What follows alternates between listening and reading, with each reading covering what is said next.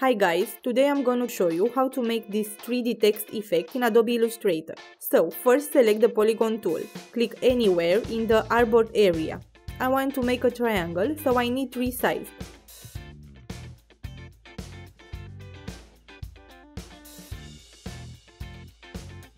After you scale and reposition the shape, select the knife tool. If you don't find it, click and hold the eraser tool to see and choose the knife tool. Or you can click the 3 dots icon at the left bottom of the toolbar. All the tools are showing there. You can drag it around or choose which one are available.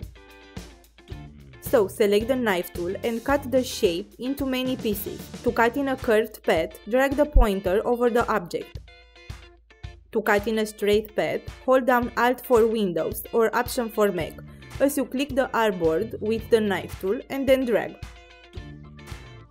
The cuts created using the knife tool appear as strokes on the object. Click and drag each part using the selection tool. Ok, so now type your text and drag the text over each part of the shape. Make sure your text is behind the shape. To do that, press right click and go to Arrange, Send to Back. Select the first text and the shape and go to Object, Envelope Distort, Make with Top Object. Or press Alt-Ctrl-C for Windows or Option-Command-C for Mac.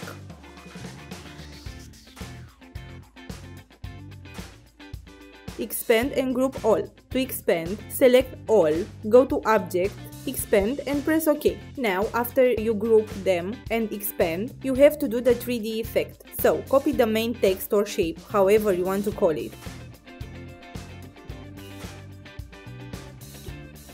And then paste in place. And for that, the shortcut is Ctrl-Shift-V for Windows or Command-Shift-V for Mac. Send the copy to back. As we did earlier, make it smaller. To be able to make the copy smaller and to maintain the position, hold Shift and Alt as you drag the shape and add the background color to it. Select both shapes, go to Object, Blend and Blend option. For this type of effect, you have to choose specified steps with a high number. I choose around 20, press OK and then go again to Object, Blend and Make. Great. We have to do one more thing. We have to add another copy to the main text to create the highlight effect. Because we have blended the 2 copies, they are now grouped. For you to be able to copy the bigger text, you have to go inside the group, and to do that, simply double-click the group and it opens in a separate isolation mode. Select the text, copy the text,